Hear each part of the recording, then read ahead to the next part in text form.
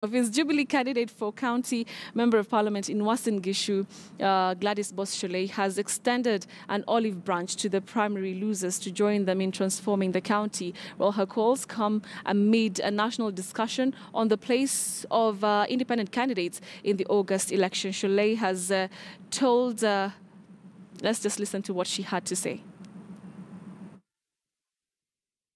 What was made also clear, as all of us as Jubilee nominees, is that we do not recognize independence.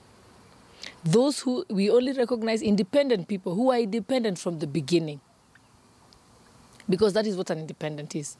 But anyone who was a member of Jubilee ran for the Jubilee party primaries and thereafter decided to move as an independent is not an independent, a legitimate independent. What they are is we call them what they are. They are defectors.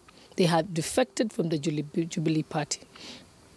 And the leaders also made it clear that it is irresponsible and it is impossible to say, on the one hand, you're a member of Jubilee seeking votes, but at the same time, with the other hand, say you can vote Jubilee for the presidency, and then for the other seats you can vote anything else.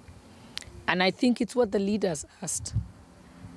If that position is taken at another level, should we, as Jubilee nominees, also say, vote for me, but you can vote for anyone else at the top there? No, it's not acceptable. So we said the only way and the right and the legitimate thing to do is to stand by your party.